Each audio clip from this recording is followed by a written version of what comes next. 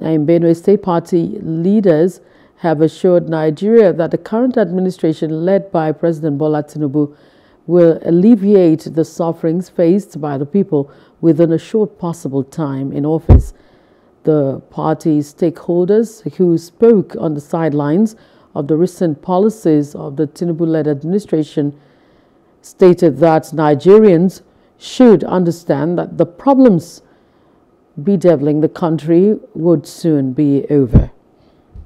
We are determined under the leadership of Mr. President Bola Tinubu to move within the murky waters of politics and install sanity, stability, leadership, development, and of course, giving everything we can do for the life of the ordinary people of Nigeria.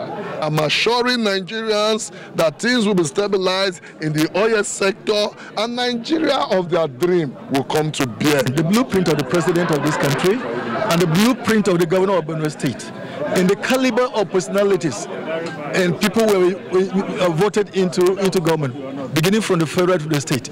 There are people that have pedigree of performance, have antecedents of performance. And this time, this era around, we're thinking that they will do even better.